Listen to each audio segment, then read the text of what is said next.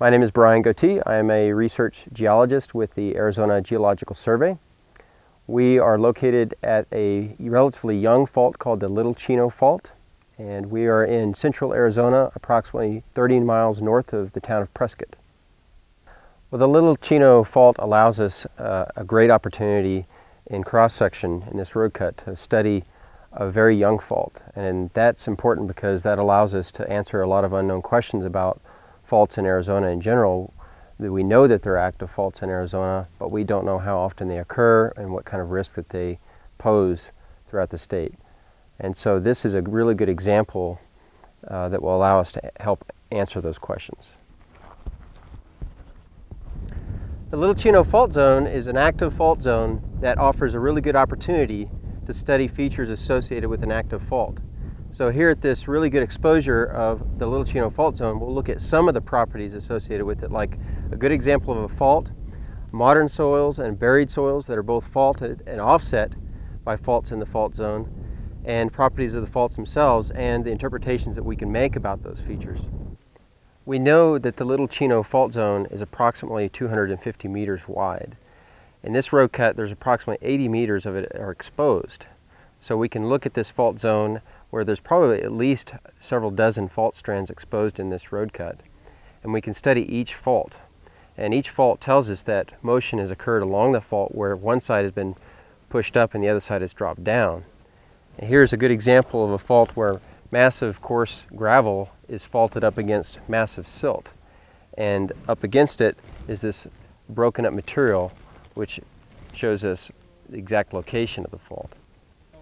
So here at this same fault is a good example of a soil that is a modern soil. It's probably only a few thousand years old. But you can see that this fault strand goes right up to the base of the soil, and there is no break in the soil itself or the surface associated with that soil.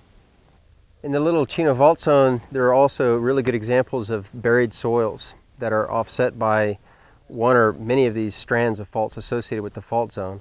And here's an example of a buried soil, the surface of an old soil that was at the surface and is now buried. And here's an example of where the fault has offset this buried soil approximately 30 inches up on the left and down on the right. So this would have produced a moderately large earthquake on the order of about a 6 to a 6.5. And an earthquake of that magnitude would produce a tremendous amount of seismic energy released throughout the state and definitely within the proximity. Here's another great example in the Little Chino Fault Zone of a fault that has cut a pair of buried paleosols or buried soils, and the offset is a little over a meter. So this would represent a fairly high magnitude event. And what's important about this fault as well is that it comes very close to the surface within just a few inches. So this tells us that we have a very young fault system associated with the Little Chino Fault. Another unique aspect of the faults here is that the angle also tells us a lot of information about the fault and the way it's offset. So here we have a relatively low angle of offset where the two buried soils are cut, whereas in previous pictures most of the faults were almost vertical. So this tells us that this fault system associated with the Little Chino Fault is fairly complex. And in addition to that, we know that there are some aspects of the faults that show where the offset is fairly normal and straightforward, where the slip is in one direction. But this might be an example of where the fault is not only in one direction, but it's actually in two directions. That's coming out of the wall or into the wall and down to the left and up on the right. So this just exemplifies how complex the Little Chino Fault system actually is.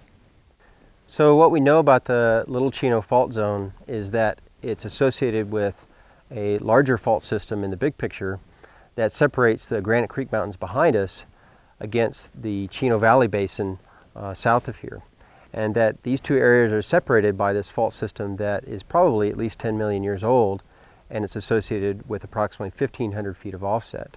And it's probably at least several tens of miles and tens of kilometers long, but the most active portions of the Little Chino Fault Zone are probably on the order of about 10 to 15 kilometers long, or 6 to 10 miles long. And what we know about that system is that its rupture, the most recent rupture, is probably on the order of about 10 to 15,000 years ago is the most recent event associated with at least 1 to 1.5 meters of offset along one or more strands, which would equate to a fairly large magnitude event.